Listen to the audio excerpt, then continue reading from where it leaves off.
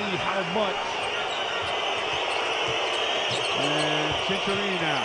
Belinelli passes it up. He gets it to Kuzin. Kuzin with the dunk. Kuzin has good length. End of the game, number 11, the naturalized Italian. Plays professionally in Italy. Now Belinelli was fouled from behind, and that was Just a pair of hands, keeps his teammates involved. Not machinery for Italy. He can really stroke it and get himself going.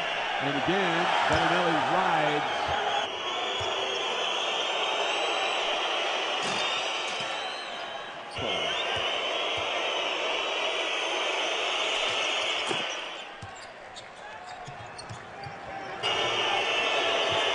Guido Rosselli is going to come in now to give some body down low for Italy.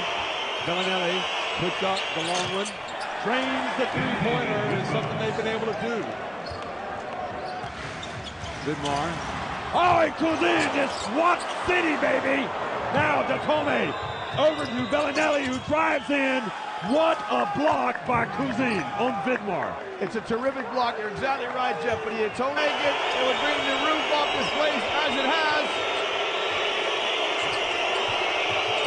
Peter passes to Kuzin, back to Belinelli for three. Good!